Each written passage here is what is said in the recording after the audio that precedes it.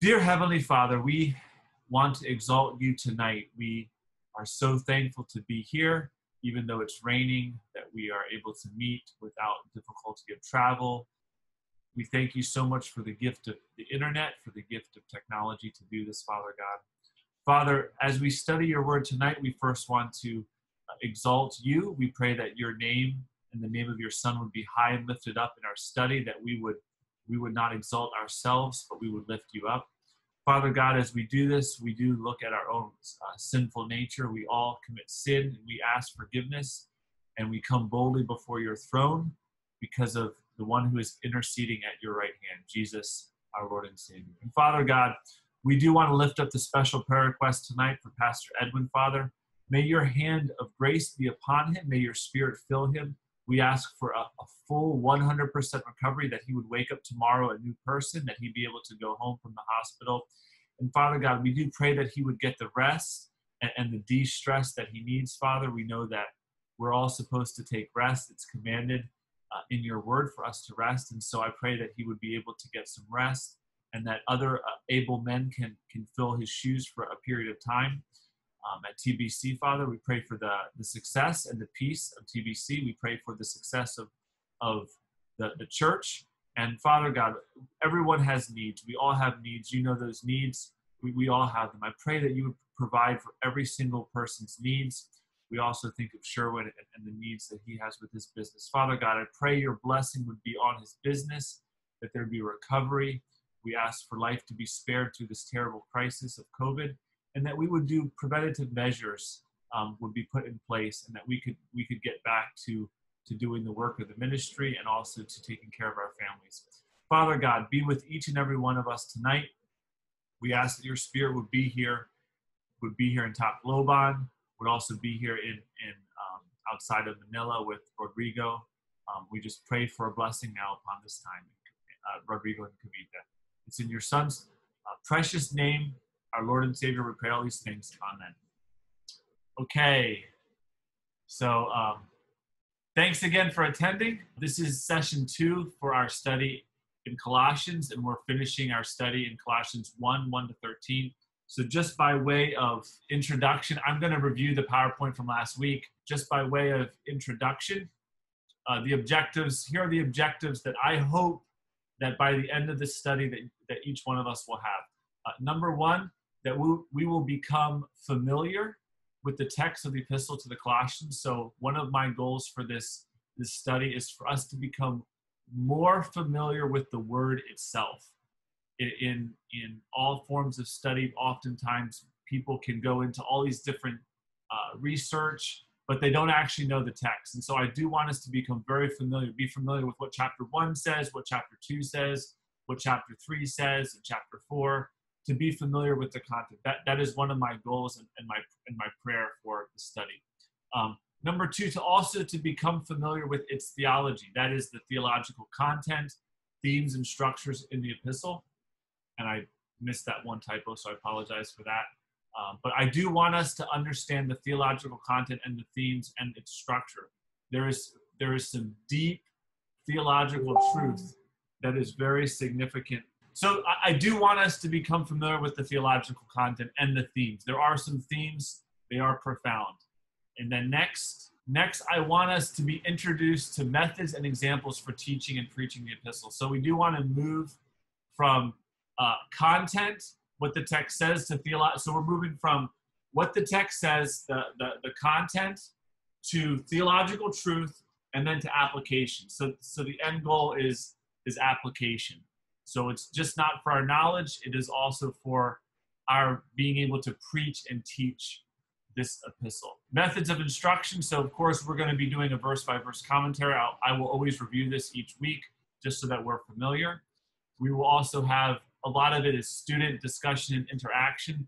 So I do want to encourage everyone, the most benefit you will receive from this course is making observations and questions prior to coming to class. And the questions and the observations should be primarily the actual content of what we're studying. If you can be familiar with what the text is saying, that will cause you to have questions, that will also cause you to make observations, And that will really put you in a great place to then interact in the discussion, and then that'll be a springboard to asking those deeper questions. So I do want to encourage us to do the homework. I understand that we're all doing full-time work, and so if you can't, don't feel pressure, but if you have the time, it would be beneficial. So one thing you could do is, for your devotions, you could be using this as your devotional time. That's one area that you can be using. So again, not telling, but just recommending. And then, of course, homework is centered upon the student's development of his observation, Bible study, and critical thinking skills. So it's one thing to make an observation or to ask a question. That's a specific skill set. That's like an investigator, detective. And then that's one area that you, as a pastor, as an expositor, we need to develop. But then also those Bible study, the Bible study, and then critical thinking. So these two are really taking this raw content and then making profound truths, or identifying truths, and then also applying. So that's where the critical thinking comes in. I do want us to be developing our critical thinking skills and also our Bible study skills. So those take time, those take practice. They don't come overnight. Very few people are gifted in the area. People will say, oh, Tim, you're gifted in this. I've had some people say that, and I'll push back. I'll say, I'm not really gifted. It's taken a lot of years of practice. And I'm not saying that to be prideful. I'm just saying that sometimes people think I'm not gifted, so I'm not going to really do this. And a lot of it is just doing the work. And so that there's no pride in that. It's just we need to be diligent in studying the Word of God. And no doubt there's a lot of passages that speak to that. So let's just go over a quick overview now for session. This will be actually session 1, session 2, because we're continuing the same. So we'll read the text. I'm going to read the text again. We're going to just briefly go through the introduction to the background of Colossae. Again, we talked about this last week, just really because some of us weren't here. And then we're going to go into a verse-by-verse commentary and then move to conclusion and application. So that's the goal for tonight. And then I'll just briefly mention the assignment. So let's go ahead, and I'm going to go ahead and read Colossians 1:1-13. I, Paul, an apostle of Christ Jesus, by the will of God, and Timothy, our brother, to the saints and faithful brothers in Christ at Colossae, grace to you and peace from God, our Father. We always thank God, the Father of our Lord Jesus Christ, when we pray for you, since we heard of your faith in Christ Jesus and of the love that you have for all the saints, because of the hope laid up for you in heaven. Of this we have heard before in the word of truth, the gospel, which has come to you, as indeed in the whole world it is bearing fruit and increasing, as it also does among you, since the day you heard it and understood the grace of God in truth. Just as you learned from Epaphras, our beloved fellow servant, he is a faithful minister of Christ on your behalf, and he has made known to us your love in the Spirit. And so from this day, from the time we heard, we have not ceased to pray for you, asking that you be filled with the knowledge of his will in all spiritual wisdom and understanding, so as to walk in a manner worthy of the Lord, fully pleasing to him, bearing fruit in every good work and increasing in the knowledge of God, being strengthened with all power according to his glorious might, for the purpose of all endurance, patience, with joy, giving thanks to the Father, who has qualified you to share in the inheritance of the saints in light. He has delivered us from the domain of darkness and transferred us into the kingdom of his beloved Son, in whom we have redemption, the forgiveness of sins. So as always, wow, just so much truth, so much benefit for each one of us. Let's go ahead, and let's go back to our PowerPoint before we study the text. Let's go back to our PowerPoint, and I'm just going to review some of the things that we have already discussed. I just want to review this briefly, and then we'll get into the text. So the setting of Colossians, here's a map. If you can look closely, the letter is written to Colossae. We discussed about how it's in present-day modern Turkey. And so it's actually one of the churches in modern-day Turkey. And just a quick few facts about the epistle. It's a prison epistle, which means that it was written during Paul's prison time in Rome. This is towards the end of his life, getting close to when he's church tradition has him being executed in Rome. And so there's debate. We can't be dogmatic on the date, but it's probably around 62 AD. 62 AD, plus or minus. I think church tradition has Paul being martyred around 68 AD, plus or minus 68 AD. And then we talked about this before. The church at Colossae was likely established during Paul's third missionary journey as he ministered for 3 years in Ephesus. And so the tradition goes that Epaphras traveled to Ephesus and responded to Paul's gospel message and then took that message back to Colossae, and he's considered the founder of the church in Colossae. And so actually we see at the end of Colossians, in Colossians chapter, I'll just read it, Colossians chapter 4, verse 12. Epaphras, who is one of you, a servant of Christ Jesus, greets you, always struggling on your behalf in his prayers, that you may stand mature and fully assured in the will of God. And so that description not only describes the purpose for the writing of the letter, but it also describes Epaphras. And I think one of the questions from last week from Boboy was, who brought the letter? Was it Epaphras? It seems to be that Epaphras is with Paul in Rome, and so he's sending the greeting. So it probably went through a courier or just generically to Colossae. But you have this man who started the church and really continued to be involved in the church after leaving. Really a powerful testimony. We'll also discuss Epaphras more because he's mentioned it in our passage. But really just describing the faithfulness of what Epaphras did for this church. And just a great man of God. Just a couple more quick, again, just by way of introduction. I had this picture here. This is just to give us a brief topography. This is an unexcavated mound.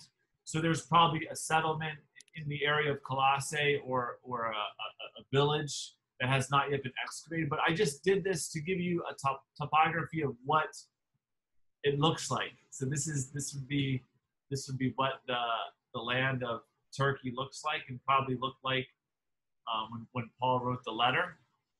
Here's another excavation, partially excavated. So again, you can see the topography is a lot different than the Philippines.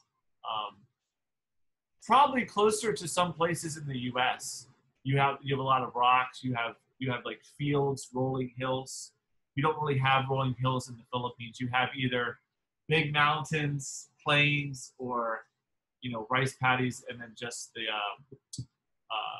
jungle. So a totally different topography than the Philippines. And then so let's just go in now to the outline. So I have a brief outline for what we're going to be studying tonight. So again, this is just an overview so you can kind of see where we're going.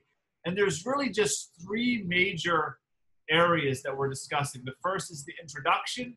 In Colossians 1, 1, and 2, you have the introduction of the author, the audience, and then a salutation or a greeting. Okay, so that's verses 1 and 2. And then in verses 3 to 8, you have a thanksgiving to God for the brothers in Colossae. So Paul is thanking God, and he's going to describe the work of God in the lives of the brothers in Colossae. And so that's Colossians 1, 3 to 8. And then in verses 9 to 14 is this prayer for spiritual growth or maturity. So I read you the conclusion where Epaphras is praying that Epaphras is literally praying that you will, in his prayers, he's praying that you would stand mature and fully assured in the will of God. Okay, so that's Epaphras' prayer. And Paul's prayer at the beginning of Colossians is the same. So in a way, it's almost like bookends. So if there's people always say, well, what's the primary purpose of the letter?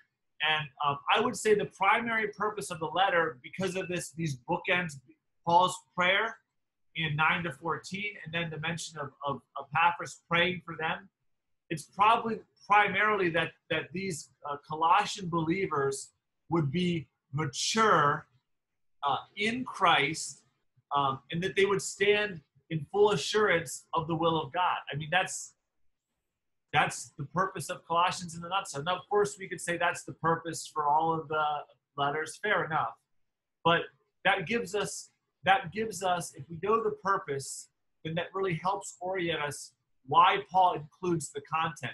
The content of Colossians is specifically aimed at issues in the church. So we can ask questions like, well, why didn't Paul include this? Why is Colossians different than Romans? Why is it different than Galatians? Well, Paul is writing with theology, but with a specific context in mind, the context of Colossae. So that's very beneficial as to why he puts certain things in, leaves other things out. And it's helpful for us in our situation. Until we understand the contextual situation of their day, it's very difficult for us to contextualize it for us, okay? Contextualization is the application of the gospel, the application of spiritual truths in our specific context, okay? And so contextualizing the gospel in Manila and in the Waray region or in the Cebuano region of Region 8, it's going to be the same and different, okay? It's going to be the same and different. So maybe as we study through this book, we can discuss that, how things are different than even in the first century, how things are different, how things are the same. Contextualizing in the United States is very different than in the Philippines. The truths are the same, the application is sometimes different. So is everyone tracking with me on contextualization, et cetera, et cetera? Make sense? It's good? Okay, cool. All right, so what do we have next? All right, so then we have a couple of questions I want us to be looking at before we get in the text. So just lastly, I have some good questions for us to be thinking about. Number one, in this passage, what is the gospel accomplishing? What is the gospel accomplishing? So I don't want you to immediately answer. I don't want you to immediately like, oh, I know that. Perhaps you do, and perhaps you're correct. But let's be thinking about, as we study this passage, what is the gospel accomplishing? Number two, what is the content of Paul's prayer for the spiritual maturity of the brothers in Colossae? So I've just stated the bookends, the prayer for spiritual maturity. And so now the question we want to say is, what is it? What does it look like? What is its description? If this is the primary content of Colossians, what does this spiritual maturity look like? That's very important.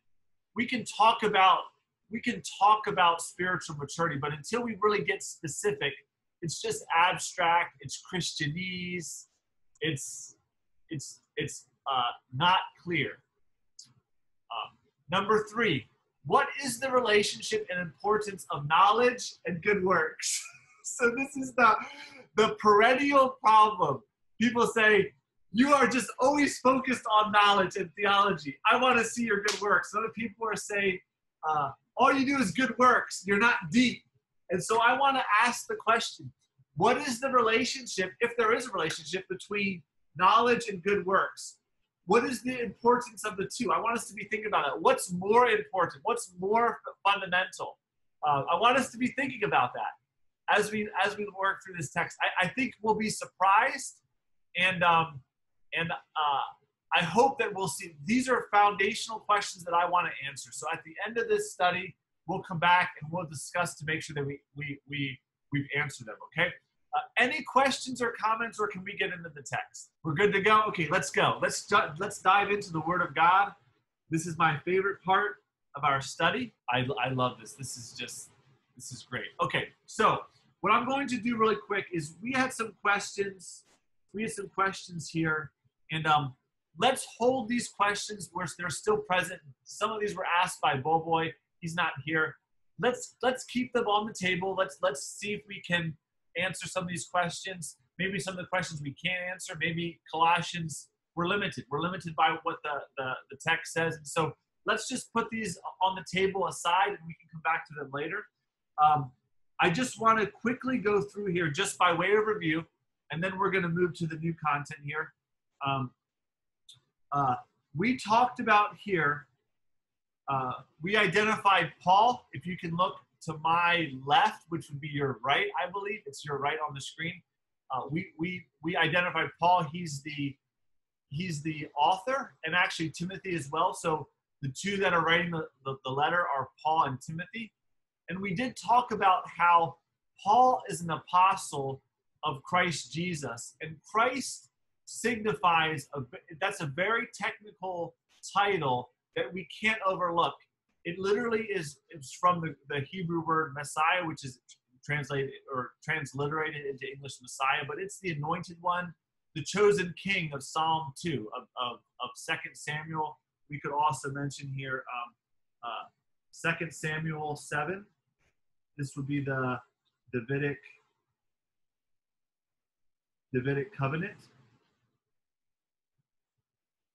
So the importance here is that Jesus is the king, and he's sending Paul. So Paul has authority. We talked about this. We emphasized this. Paul has authority that Timothy does not have. Okay? Timothy is just identified as the brother. And actually, if we look here, we highlighted this connection here, this relationship here. Diba?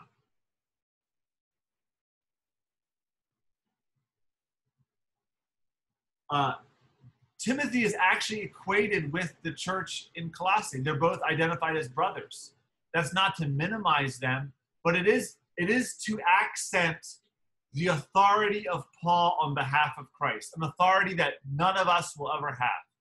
Okay, and that is really then accentuated here with he is this apostle, this special sent one by the will of God. And there was debate in our other class, Henry knows about it, but I do think this would be a passage here where apostle is a technical name, and this comes into debate. This is debated in Ephesians chapter 4. Diba Henry with this idea of apostle, prophets, pastors, teachers,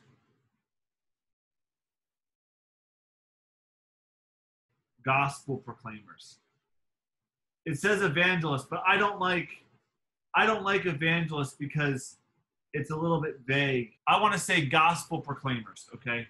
I want to be clear here, all right? But what I'm trying to get at is that this apostle is a special category that is no longer in effect today. It died, it ended when the apostles, the special 13, had passed away. I want to emphasize that. And this is debated, no doubt. People, there are self-proclaimed apostles today, and and there's different ways of interpreting the word apostle. We discussed that. I don't want to go into all those details, but this is a unique office that has been done away with the close of the canon and the passing away the apostles. Actually, if you wanted to look at the discussion that we had, it's on our YouTube channel, and I can actually post that. We discussed Ephesians chapter 4 under the I-Team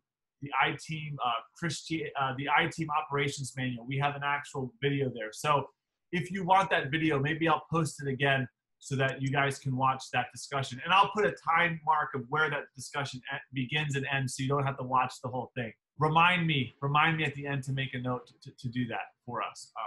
So that's all I want to say there. And then here, I do want to highlight to the saints and faithful brothers, I do want to highlight, there's different ways of translating this. I was working on translating this again in Greek today. I do want to use the word, to the holy and faithful brothers. I want to accent that.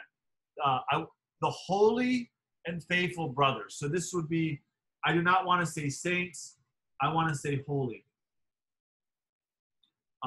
or you could say to the set apart and faithful brothers. But that's the structure in the original language. And I think we need to maintain that. It's very clear in Greek. It signifies who we are. We're set apart. They were also faithful. That was their description. And we're going to see how Paul really lifts that up. But they were set apart, and they were also faithful. And I do think that this holy is primarily speaking to moral excellence. So, Diba, we are set apart at the moment that we are brought into union with Christ. Okay, that is a fact. But we're also being sanctified. So we are sanctified, we are being sanctified. This is more speaking to our present sanctification, that we are exercising holiness. We are set apart from the world. So we could also say set apart from the world. And then we have this grace and peace from God our Father. And I do want to emphasize here that this is highlighting our sonship. Our sonship. We are sons and daughters of our Heavenly Father. And that is often accented in the New Testament. And whenever we see this idea, this title, Father, God our Father, we need to highlight that, because a lot of times in our churches, the people are not operating as if God is our Heavenly Father. They're operating as if they're a slave to this overlord, okay? And that's not to diminish the fact that he is also our Lord. Okay, I'm not diminishing that, but people operate in this fear, in this type of oppression with these burdens, because they don't have a right view of who God is. We are sons. There's no fear in that. There is not fear. Perfect love casts out fear. Okay, and then these two ideas, grace and peace. Grace is unmerited favor, so it's not just that we're neutral, that now we have to earn our righteousness. It's that we will receive God's unmerited favor. And then peace. One of the greatest passages in all of Scripture is Romans 5:1. Having therefore been justified by faith, we have peace with God. And so up until faith, we were objects of God's wrath. We are children of wrath.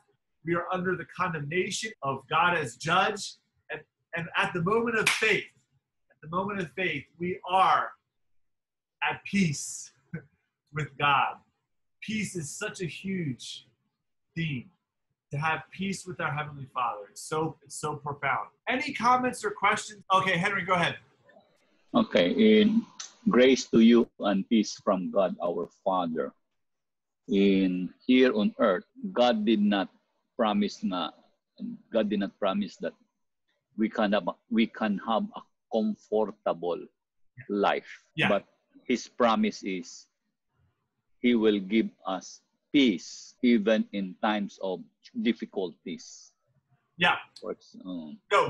Great, excellent clarification.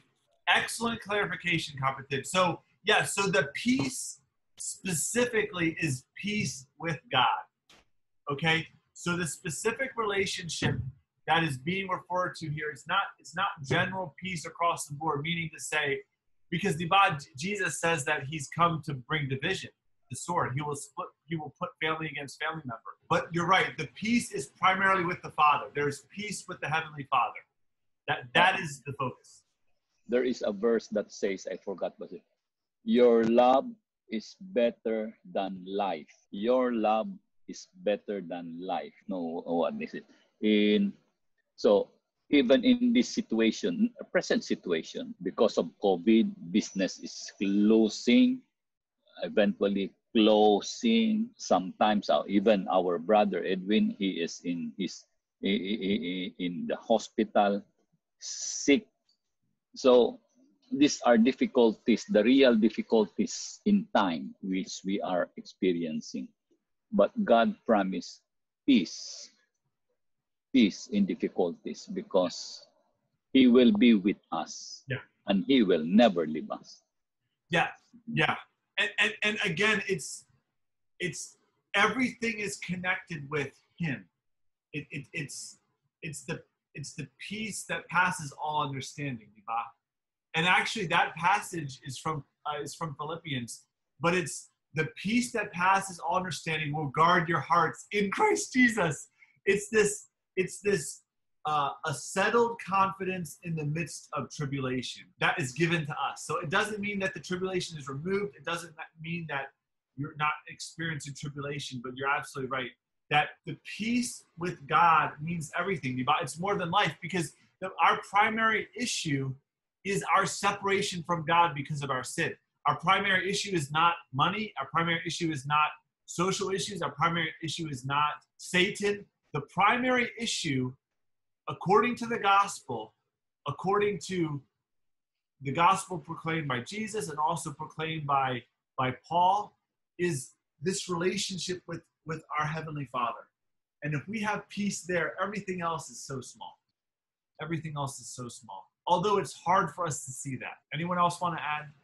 Excellent point. Kaya it is by faith. By faith. Okay. Ray, go ahead. Wait, Tim. Just a sudden flash of thought.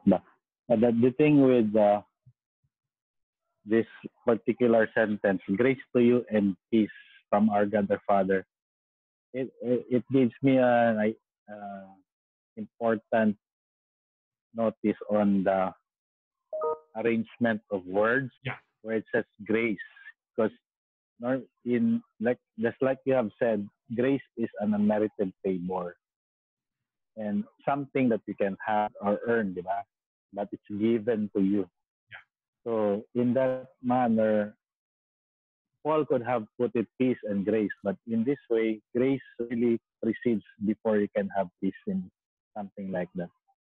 No, and that's what I have in mind. No, that could be. That's my observation. Yeah, that could definitely be competent. But what you'd want to probably do is I haven't done this study, but look at all of the introductions. Look at all the salutations by Paul to see if there's a pattern. If there's a pattern, absolutely it could be that for Paul, the most important thing is this grace. Yeah. There's a very important word to present peace. Yeah. By experience, it's really the grace of God that gives me that peace of really having the assurance, something like that. Yeah, it could be. Yeah, that could be. I don't, I can't. I'd have to think about that, but it's a great observation. We would want to think about that, yeah, for sure. And there is significant how important. Anyone else want to add? We can move on. Anyone else? Yeah, one more, last. Because Paul can write grace to you and mercy from God our Father. So here is specific peace from God our Father. So tama, no? Grace to you, it is written first, then a specific blessing is that peace. It's that peace. I think the Christians in Colossians, they are also in difficulties. I don't know. We don't know what is the difficulties they are having now. So peace is needed with them. It's not mercy. It's peace. So you want to study this for sure. I do know in the pastoral epistles, Paul says, so he's writing to Timothy, grace, peace, and mercy, I think. I think he has the third one there. Because, and I heard one sermon say, Paul does this because Timothy needed it. He was a pastor and he needed so much more. So I don't know, it could be. But I think I think both Ray and Kuya Henry are onto something that perhaps even the wording and the structure and choosing peace and grace. Yeah, I think those are great observations. And yeah, absolutely. We want to, I think what we want to see is what I want to focus on is when we're preaching this, we skip the introduction and we just want to let's go to Colossians 1:13 with the supremacy of Christ, and we gloss over these profound truths. And I want to say we should not gloss over this. And I think you all are tracking with me on that importance. And for preaching and teaching, we would want to explore these things. Absolutely. Absolutely. Okay, let's go ahead and let's move on. And so we have verse 1 is the author, verse 2 is the audience, verse 2b is the greeting, and then we have this prayer. And actually, I'm going to change this here because my outline is different. So this is a prayer, but this is also a thanksgiving here. So because there is a prayer, I'm just gonna change this to thanksgiving. Of course, this would be in actuality a prayer, Niba. This is a prayer because he's speaking to God. So it's by definition of praying, he's speaking to God. So it's a prayer. But I want to be more specific because I want to match our outline because we're saying it's a thanksgiving. And so the thanksgiving is we always thank God. So the object of the thanksgiving is God, okay? And then again, he repeats the Father of our Lord Jesus Christ. When we pray for you, so there's the prayer component. And then the reason we discussed, the reason for this is that since we heard of your faith in Christ Jesus and the love that you have for all the saints. So you have faith in Christ Jesus, and then you have love for all the saints. So those are two different things, and they're both present. This is the testimony. This is their testimony. Okay? And the attention that we drew, the emphasis that I really wanted to draw your attention to last week was that the thanksgiving for the faith and the love was not aimed at the brothers. It was not aimed at, I thank you, brothers at Colossae, for your faith and for your love. No, it's I thank God for what you are doing here. And what I really want to emphasize here is that even though they have to have faith, the faith, they are exercising faith. Love, they are exercising love. But what I want to emphasize here is that the source and ability are from God. Hence, he's thanking God. He's not thanking them. If the source and the act was coming from the believers, from the brothers, he would rightfully be thanking them. But then, so what I want to emphasize here is this is implying, and we're going to see this later, this is implying the work of God's Spirit. So elsewhere he will say, I worked harder than everyone else. Corinthians 15. But it was not I. It was God. It was in Corinthians 15, it was God's grace that was working within me, that was empowering me.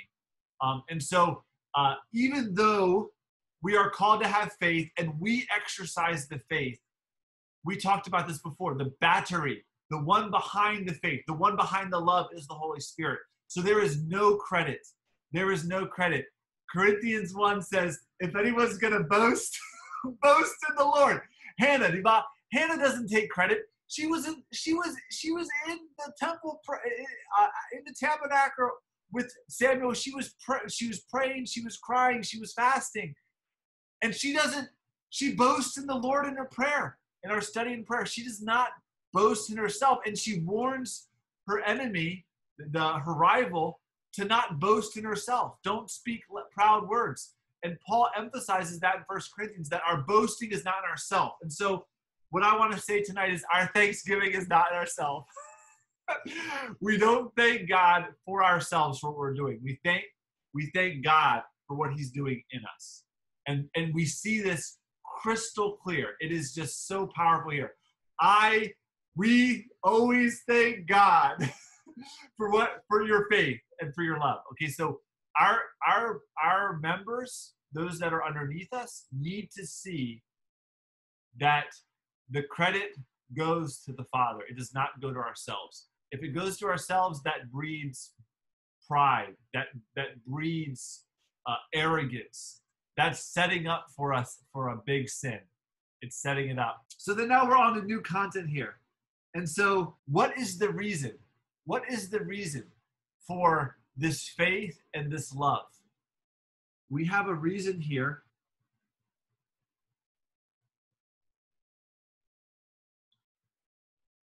Because of the hope, and then there's a description, a hope which is laid up for you in heaven.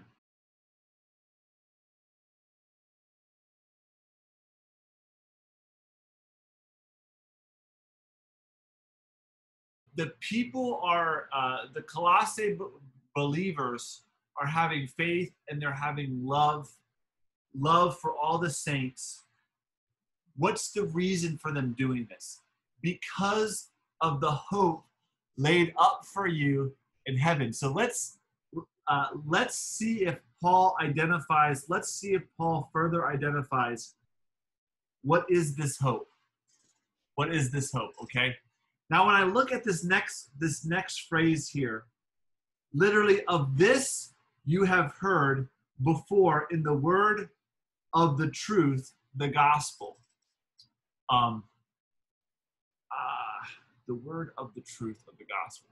It's a little awkward written. We'll just leave it like that. Let me see what my translation is. I have a translation here. Just hang on one second. I translated this as, which you heard in the word of truth, the gospel. Okay? So a little awkward in the ESV. You know, you're always going to have different. Does someone have a different translation? Is someone using a different King James or NIV? Ray, go ahead. This is more translated in a more liberal way. Okay.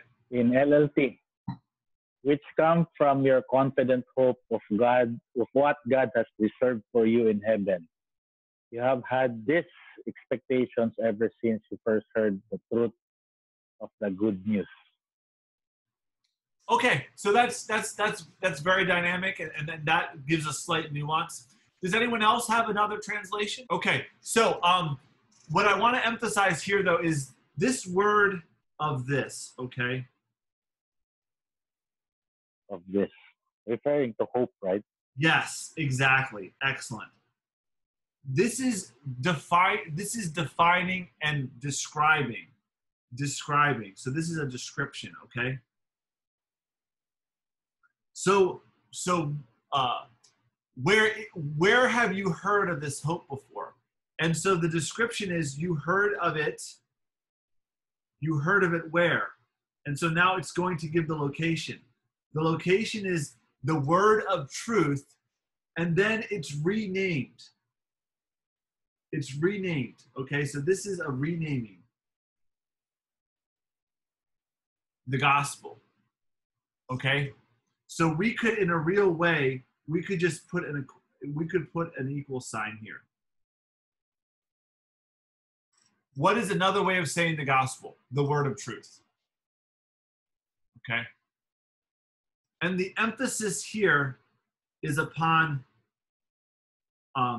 people don't like, that's your interpretation, this or that. But what's being emphasized here is the fact this is true. I mean, this is truth itself. I am the way, the truth, and the life. And so this is not your interpretation. This is not, we're dealing with reality, an absolute truth claim. So this is why you can't, when you have this postmodern, well, that's your truth.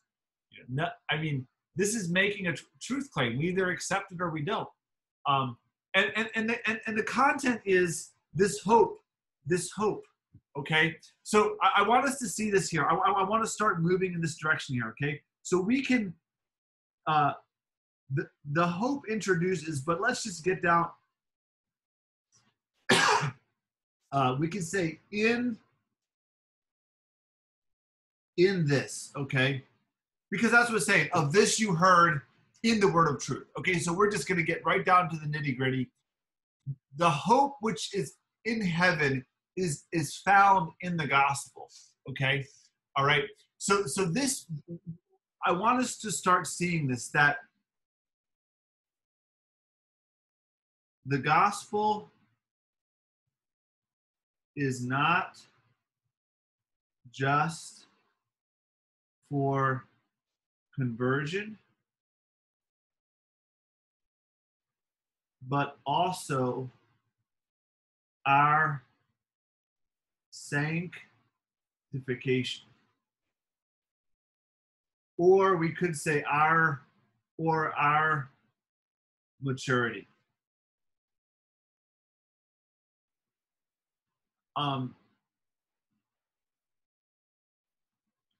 And we're going to unpack this more, but the reason why I'm saying this is because look at this. When we talk about gospel and conversion, about past tense, you share with them the good news of what Christ has done, and then someone makes a decision. They confess, they repent of their way, they confess their sins, and then they put their faith and trust in Jesus as their Lord and Savior. That becomes past tense, okay? And so people will often think about the gospel in our lives as being, that's like the entry point, and then we move on to other things in sanctification. And there is a level of truth. There are other things that we need to do. There are other commands. But what I want us to see here is that in the gospel is the hope. In the gospel is the hope. Is our hope a past or a present and a future reality? What is it? Is the peace a past, a present, and future reality? Is the grace a past, a present, future? Go ahead, Ray. Yeah. It's past, present, and future. Yes. So if the hope is past, present, and future, and it's contained in the gospel, we can't just say, okay, gospel is great for conversion, let's go on to something else. No, what is giving us hope, what is giving us our peace, is this proclamation from the gospel. The word of truth. You see what I'm saying? So it's like, a lot of people are struggling with depression, they're struggling with different things because they've left the gospel. They've gone on to other things, and it's like, that is our hope. In IT curriculum, Henry, 1 Corinthians 15, that which I received, which I delivered to you, which I proclaimed to you, which you believed and stand and are holding fast, by which you are being saved, right? It's this past tense commitment. It's this present tense standing. It's this present and future tense salvation. It's all of these things. And so like we as leaders, we as church members, we leave that. And then we don't have hope. How can we feel the peace of God? How can we feel the grace of God? How can we have that hope if it's in the gospel and we've set it aside? It's for the new believer. Let's go do something else. And so I really want to emphasize here is that we're beginning to see that the gospel is much more than just a past act that we do. And this really brings new significance, mga kapatid, for this gifting of evangelist, of gospel proclaimer. Do we have a gospel proclaimer proclaiming the gospel to us as believers? We're gonna really see this significance. Let's see this unfold before us, okay? And so here we have this description here, diba? Which has come to you. So again, so this is the hope, this is the gospel. So now specifically it's referring to the gospel, okay? So it's the gospel, which is the word of truth. So both of those errors are correct, diba? Because these two are equal, Tama. So the which has come to you is the word of truth or the gospel. So this is, of course, an action, and this is also past tense. So again, I'm not minimizing the need for conversion. Don't misunderstand me. I'm not saying that, okay, we can never know what conversion is. We're always believing. No. There's a time for conversion. It has come to us, okay? So there's a past tense. There's a past tense understanding here, okay? Now watch this. Watch this. As. So we have this. This is a comparison. Okay? And again, we have this other, again, a comparison. As, right? As. So it's come to you as indeed in the whole world. So we're going to, look at this, watch this. This is crazy. We have a location here. We have a location here. And then we have this, what is the gospel doing? What's the gospel doing? It is bearing fruit and it's increasing.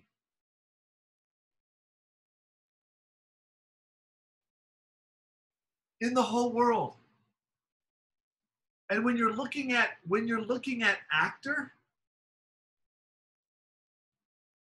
it's the gospel.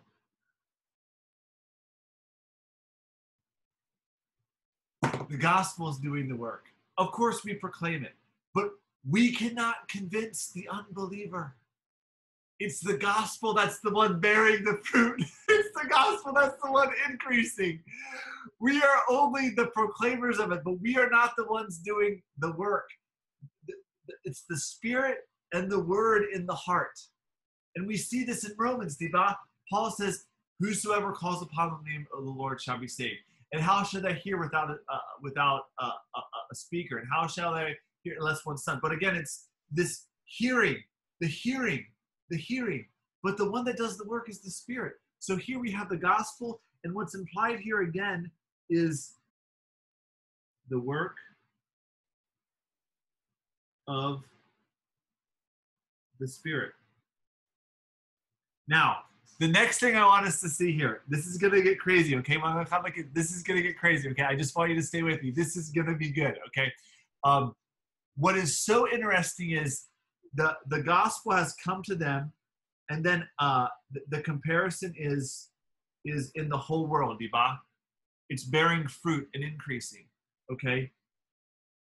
And again, as it does among them. So again, the gospel is, again, location, and this is specifically brothers. So I'm just being technical here. Brothers at Colossae. Okay? Now, my question is, the question I have for us is this referring only to conversion? So does everyone understand this question here? The bearing fruit and increasing, is it only referring to bearing fruit as in, so the bearing fruit, the increasing, the question is this just converts? That's the question. Okay, so let's not answer it yet. I suspect it's not, because the fruit is being born among them. And they're brothers, they're believers. So it seems to be more than just conversion. But I don't want to infer yet. Let's wait to see what the text says. Okay, let's wait to see what the text says. Because, go ahead. The whole world. Yeah. The whole world, as indeed in the whole world. So the gospel is for the whole world. And yeah, it's not limited only to the brothers in Colossae for the gospel. It's for the whole world. Yeah. But so the question though is that what I want us to be asking, Henry, and is it only concerning people coming to the faith? Is the imagery being as the gospel brings in new brothers? Is that the fruit? Or is there other fruit? Okay, so that's the question I want us to look at, okay?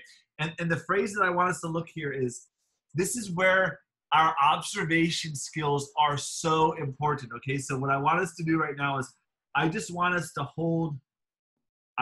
to look at that phrase and let's just hold it. Let's see if Paul is going to bring this up again, okay? So coming here, we have now a since. This is a since. So this is giving us time. This is giving us time concerning as it does among us. Okay, so it's going to give us a time since the day you both heard and understood. Okay, so this is again an action 1, action 2. Okay, now watch. This is why what Ray and Henry were really emphasizing here. Okay, it doesn't say our hope. It doesn't say the gospel. It comes back to what? It's a different word now. The grace of God.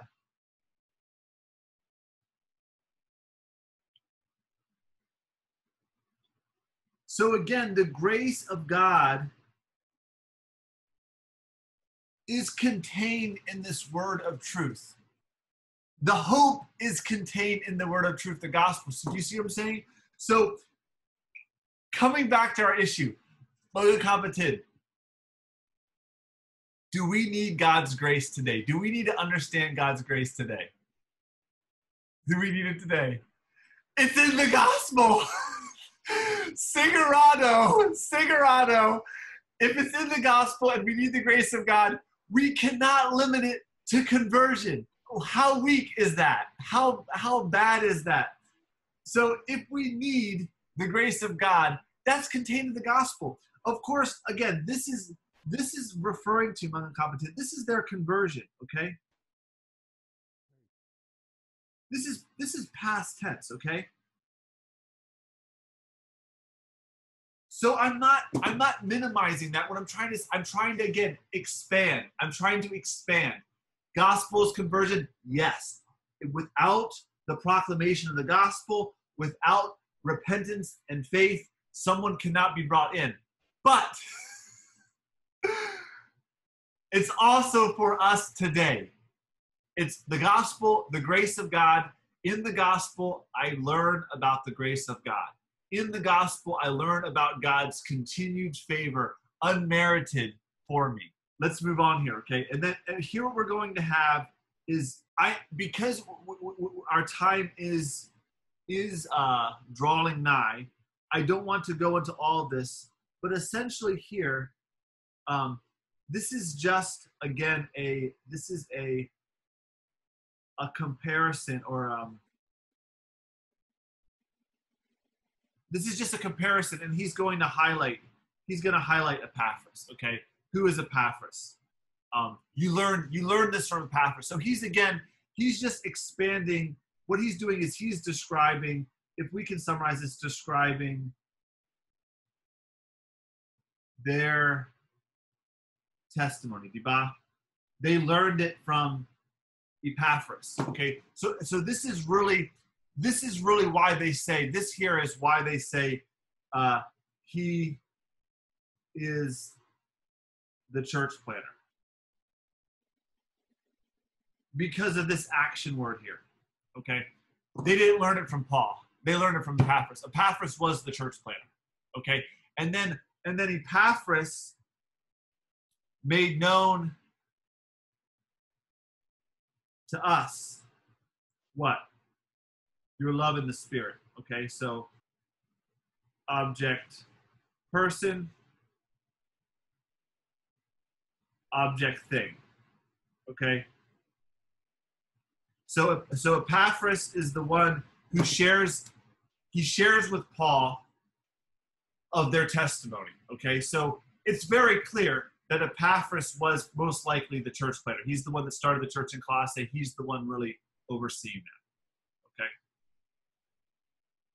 All right, and so that's the Thanksgiving. That's the Thanksgiving. So what Paul is doing is he is really thanking God for their testimony, and he's describing their testimony to them. So if we're going to look at big picture, that's what it is. He's thanking God for the testimony of the brothers in Colossae, okay? That's the big picture, all right? So next what we have here is, and what's the time? Okay, we have about 15 minutes let's go ahead and let's look at this last. So in our outline, we had a thanksgiving, and now we have this prayer. Okay, so there is this prayer here, and so we have a time reference. This is a time reference, and then this is the action. We have not ceased to pray for you. And the action is, the object is the brothers, correct? So this is the fruit. This is the bread and butter of our discussion. Okay, we are getting now to the fundamental prayer of Epaphras and Paul for the church in Colossae. The rest of the book is going to really unpack this. This is like the big idea. Okay, so watch this. Hang on to your seats, okay? So what is the specific? He is specifically asking for what? The specific thing that this is the content of what's being asked, okay?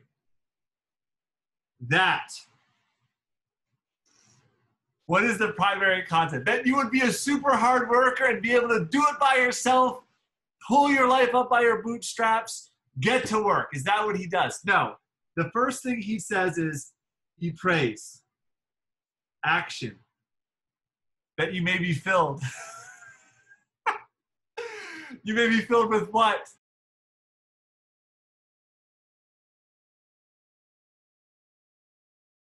Knowledge. Knowing. Think about that. He doesn't say, get out on the street and just go do it. The first thing that he wants to pray is to be filled. Let's ask the question. Who's doing the filling? Who is the implied actor? That you may be filled. So just to be clear here, the you is also the object person. So for sure, grammatically speaking, this is this grammar of, Paul is not saying fill yourselves. He would say, you fill yourselves with the knowledge of God. Doesn't say that. So there is an implied actor here that is not known. From our previous discussion, who do you think the actor is? Who is the one who's going to be doing the filling? Sino Paul. The Holy Spirit. The Holy Spirit and God, right? So we could say because the thanksgiving is to God, we could say, just to be very clear, we could say God is the actor or the source, and the Holy Spirit is the agent. So you're right. The Holy Spirit is the one that fills them with the knowledge, okay? But what's so important for us to see is that knowledge matters. And it's not any knowledge, it's knowledge related to the will, okay? But knowledge matters. People that don't want to know, that don't want to go into deep theology, that they say, oh, it's just, let's just do. No. Step number one, we need to pray that the Holy Spirit would fill us with the knowledge of his will. And so we need to be praying with this. But the end of this study, but before we go tonight, we are going to pray this prayer. We will pray this prayer. Someone will pray this prayer. And if you're uncomfortable, I will pray the prayer. But we need to be praying for our members to be filled with the knowledge of his will first. Okay? Now watch this. What is this? This is a sphere. This is the realm. So this really gets down to the nitty-gritty, okay?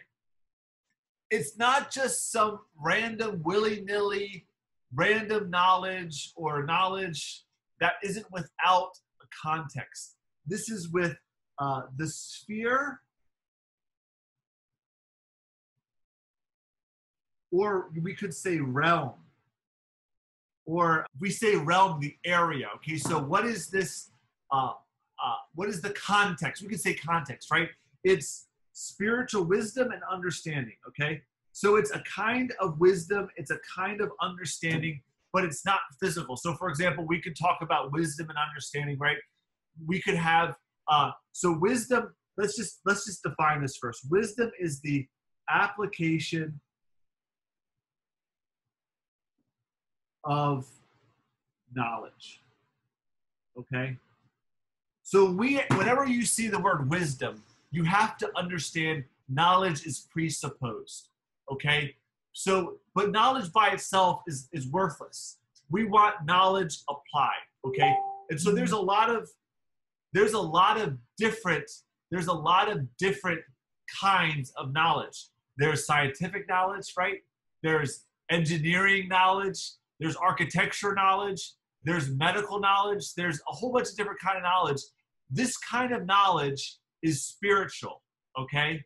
It's knowledge, it's understanding, but it's more than just knowledge and understanding. It's applied knowledge. So you can say literally applied spiritual knowledge. So this is why the Word of God is so big on studying the Word. Psalm 1, blessed is the man who does not walk, nor stand, nor sit in the wicked, the sinners, the scornful, but his delight is in the law of the Lord, and in his law he meditates day and night. The king, Deuteronomy 17, was to write his own copy of the law, and he was to meditate upon it day and night. Joshua 1:7-9, right? Meditate in order that you can observe to do everything that I commanded you, okay? And so that is the same for us. Meditation, knowledge, but it's not any knowledge. It's a spiritual knowledge that's applied, and we're applying it in our life, okay? Now, what is the purpose? Why is this prayer? Why is Paul praying this? What is the purpose for Paul praying for us to be filled with knowledge in all this spiritual wisdom and understanding? What is the purpose? Here we go. The purpose is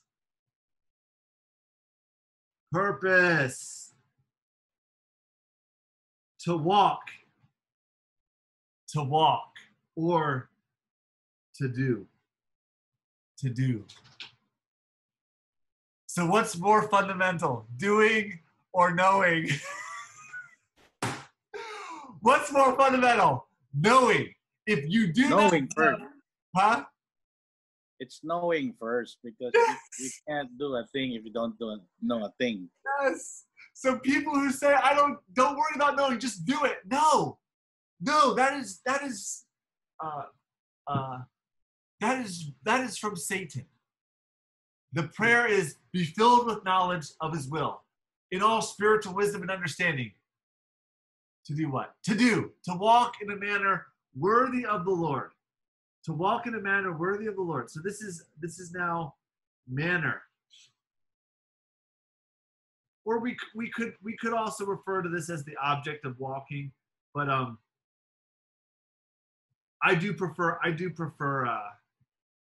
think it's the manner.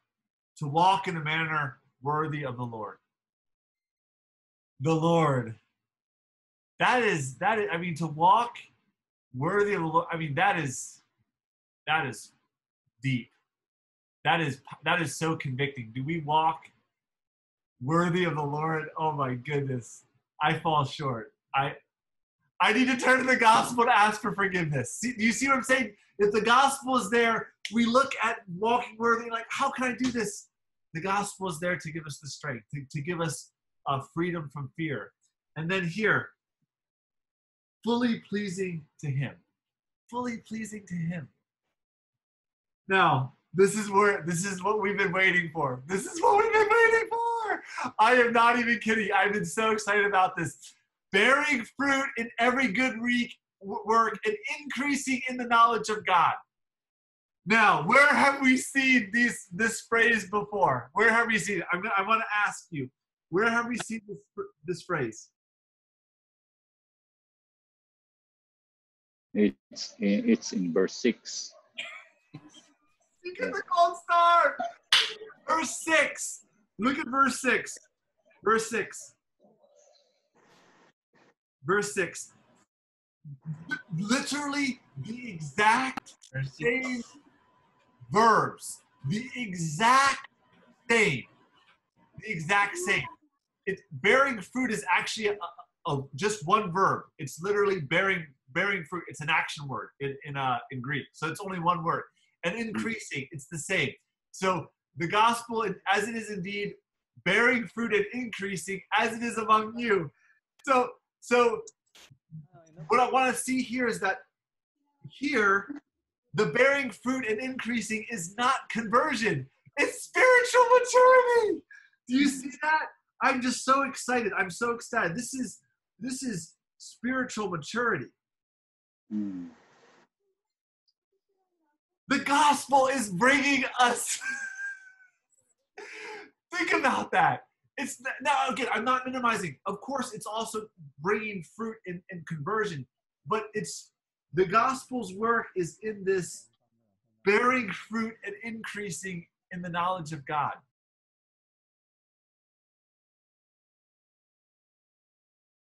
So even though knowledge is more fundamental and the outworking knowledge is good works, the prayer is that we will have fruit. We will be increasing in both knowledge and good works. So what is more important? Yes. What should we be doing? Knowledge and good work. Yes. Amen. Amen. And then here we go. This comes back to the fact that we cannot do this on our own. Look at this. Being strengthened. Being strengthened. Being strengthened. With what? With all power in accordance to his glorious might.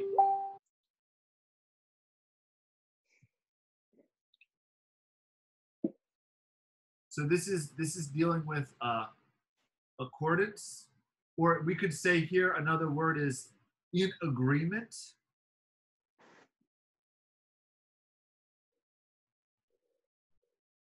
And being strengthened. Again, this is why grammar is so important. I want to stress this enough. I can't stress this enough. The best pastors, the best teachers are grammarians.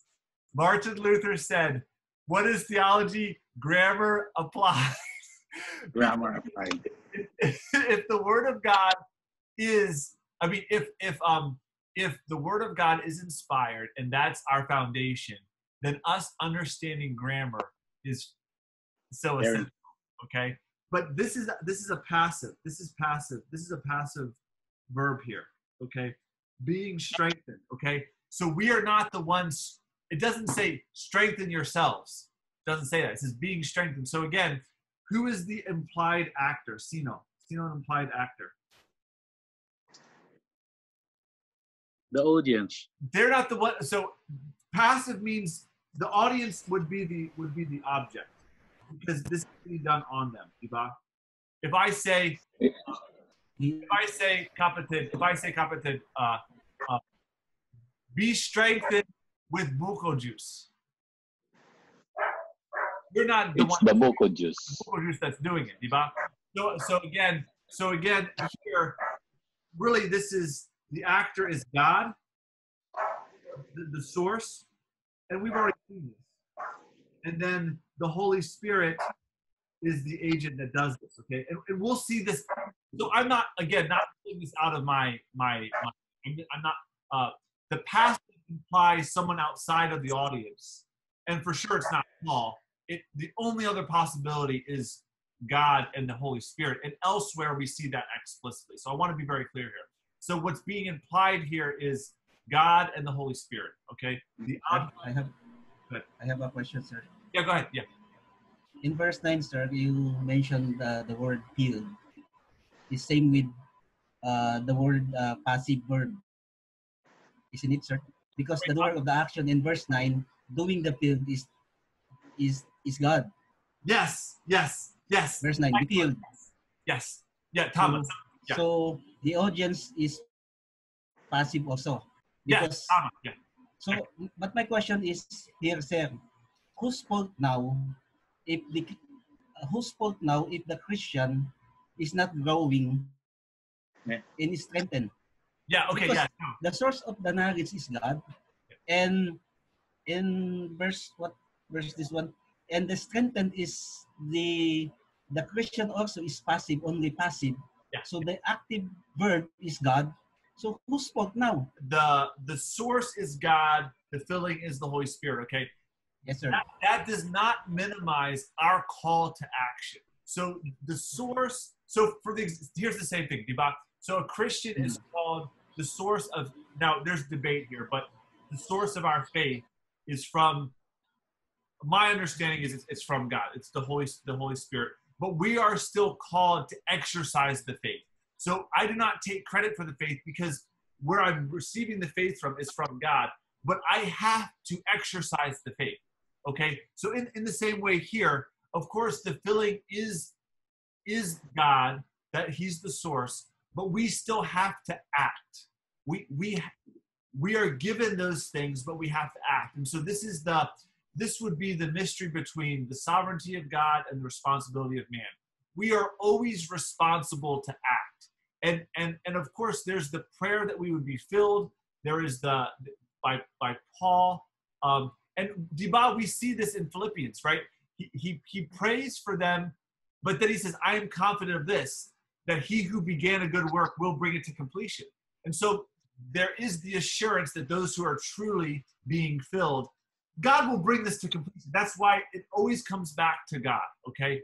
But I understand your question, Rodrigo. We don't want to minimize the act itself of Doing it. Of bearing fruit and increase. Of course, the source, it's like being rooted. We're going to see this later, being rooted in Christ. Christ is the root, but we still have to produce the fruit. The exercise. Like the one Paul mentioned, it said, you work out your salvation. Yes. So Perfect. what's in you, you work it out, so that you will grow more. It's like work. Let's okay. That is the perfect example. Let's go there really quick. I think that's the absolute perfect example of what we're looking at here. So let's go to Philippians chapter 2. Philippians chapter 2. And this is in verse, I think this is the perfect example, Rodrigo, so that we can see this, okay? Therefore, my beloved brothers, beloved, as you have always obeyed, so now, not only as in my presence, but also much more my absence. So here we go. I don't want to mess this up here. This is a command. Work out. This is a command. Work out your own salvation with fear and trembling. For it is God who works in you. It is God who works in you. Look at God who works in you, both to will and to work his own good pleasure. So this is Tim, may I add? Go ahead. The way I understand the question of Rodrigo is that obviously, if you are truly or genuinely converted by God, chances are you will not really be passive or just be waiting of anything to happen. No, in most cases, the work, the Spirit, rather the Spirit will continue to work in you, and your genuineness of your conversion and your love towards God will always compel you to do things that will really be for your spiritual growth and that will be pleasing to God. So that's how I see it. But people who claim to know God and understand God, but without doing a thing, it's not really the real conversion that they have experienced. No, you're right. That's correct. So for example, Rodrigo, someone who never is successful, they're just it's very okay. They don't grow. They're not using knowledge. They're not living a life of good.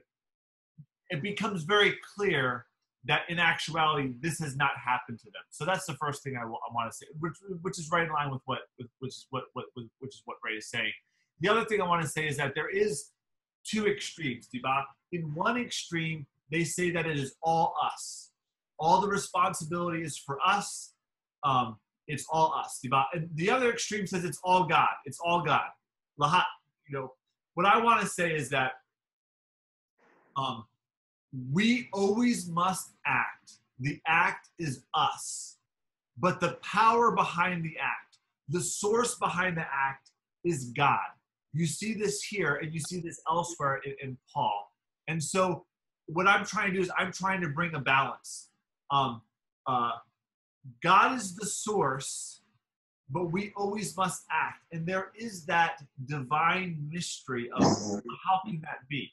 Now, some people say they figured it out, but at the end of the day, we are absolutely responsible, and at the same time, God is completely sovereign, meaning to say that he will bring us, Paul is confident that he who began a good work will bring it to completion in the day of Christ. Okay? So there's that divine mystery. Henry, go ahead. Okay, can we go back to verse 9? Yes. Okay, all right. Okay. There are three actors here. Okay. The one who prays, we have not ceased to pray for you. We. So this is from outside. Here it is Apostle Paul. That is we. Then he prayed for the Colossians. Yes. And God acts. Yeah. Okay. The action of God is to be filled with the feeling. Yeah. Filling with the knowledge of his will, with all spiritual wisdom. It's the work of God, but somebody has to pray for the maturity of them. No, yes, no, and then just to finish here, the walking here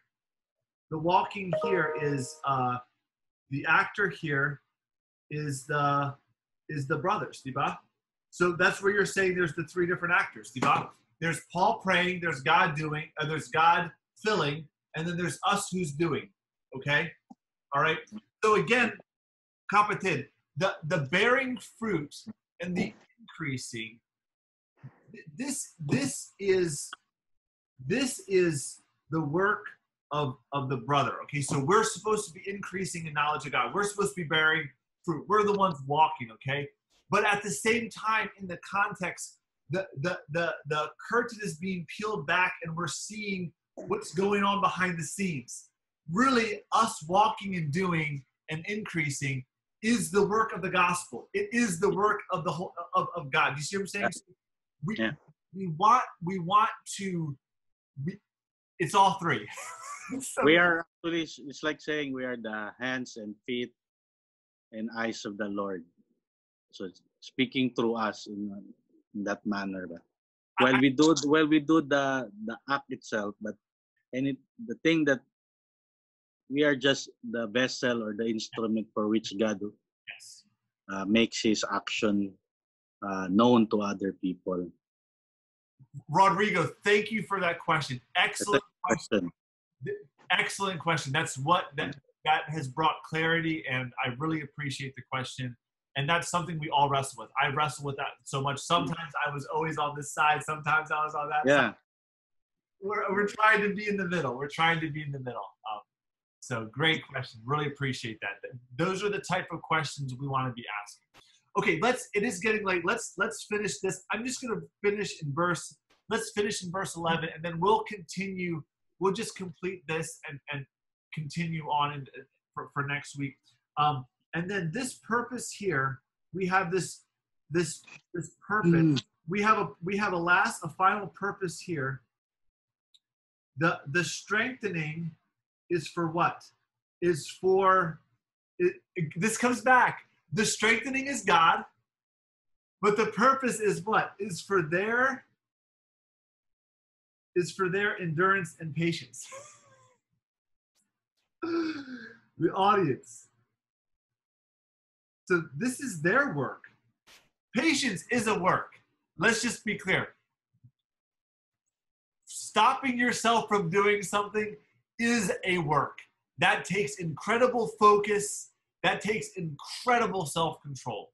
So I actually think one of the biggest signs of self-control is someone, if they can have patience or not. I really come to see that. Patience is an incredible gift to have. And it's only by the strengthening of God, the Holy Spirit. And then, of course, the manner is with joy.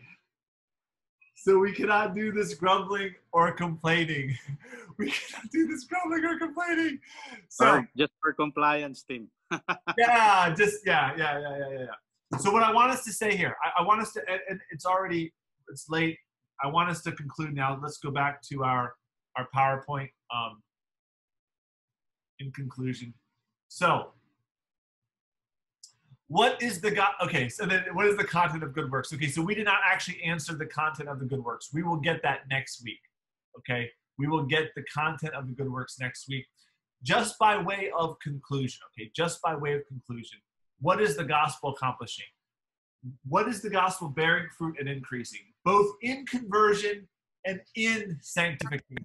Okay, so the gospel is both producing fruit and growing, both in bringing people in to the faith, and it's also producing fruit and growing in us. Okay, the content of the prayer is to be filled with knowledge in all spiritual wisdom and insight, or all spiritual wisdom and understanding, so that we walk worthy in a manner of our Lord, and that we're increasing in the knowledge of God, and that we're also bearing fruit in good works. Okay, that's the content. And then the last part is being strengthened by his glorious might, so that we have endurance and patience. So that is the content of the prayer. That is the prayer for Paul for the rest of this epistle. That is the main point he's trying to do. And then the relationship between knowledge and good works is knowledge is more fundamental, but both are very important. Okay? And then the content of good works, we will deal with that next week. And just by way of, I have a picture for us to think about. These are some fruit. So when Paul was talking about bearing fruit, these are the two favorite fruits in Colossae. Grapes, we love grapes. Grape juice, grapes are just amazing fruit. And then figs. The figs actually kind of looks almost like pomelo. Mellow, yeah.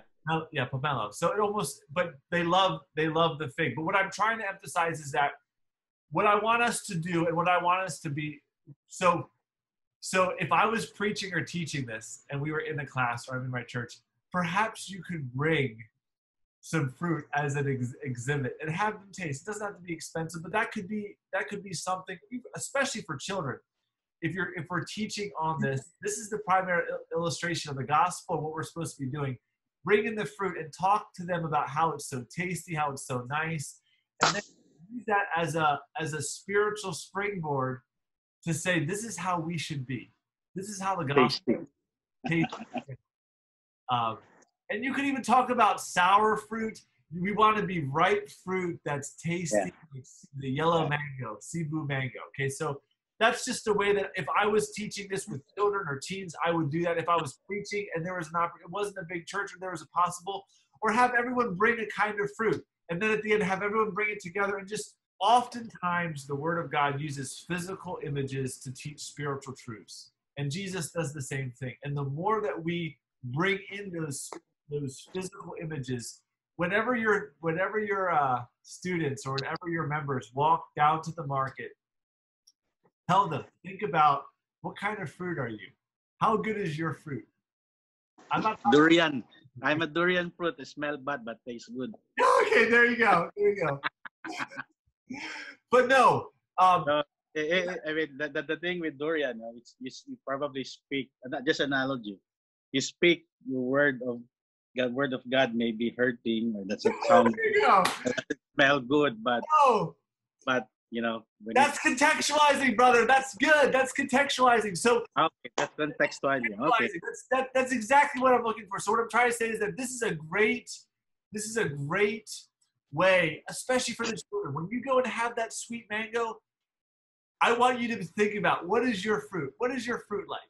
And your members will never forget that. They will go down to the market and they will be thinking, as they're buying the fruit, they will be thinking about their own good works, which is good. And the gospel. They'll be thinking about the gospel. Maybe it'll be a segue, going like, the fruit talks about the gospel. Like, you can use that as a springboard to share the gospel. Maybe you can be handing it out Can we talk to you about the gospel? Let's do a survey, something like that. I don't know. But these are innovative ways. These are innovative ways for us to interact that are different. That just, I mean, there's so much we can do here. Just by way of a conclusion now, your assignment for next week is Colossians 13 to 23. I would like 5 questions. If you can do 5 questions and 5 observations. So you were making some awesome observations and questions today. You had great observations and questions. Let's try to prepare for next week with 5 observations and 5 questions. And I will repost what a good observation is, what a good question is. Okay, I'll repost that. And I also need to post the video on the apostle thing. So let's close in prayer. And dear Heavenly Father God, we pray for each one here. We pray for each church that is represented here, Father. I ask that they would be filled with the knowledge of your will in all spiritual insight and wisdom, so that each one of us and they and their members would walk in a manner worthy of the Lord, fully pleasing to him, full of good fruit, of good works, and always increasing in the knowledge of your Son. And Father God, we ask that you would be strengthening them with your glorious might that we don't have, and that they would have endurance and patience during this difficult time in joy. Father God, we pray this prayer for each one here, and we ask that you would give us the strength to be people that are committed to growing in knowledge and also in good works. We love you so much, Heavenly Father. We don't deserve the position you put us in. Give us the strength to do your will. In Jesus' name, our Lord and Savior, we pray all these things. Amen.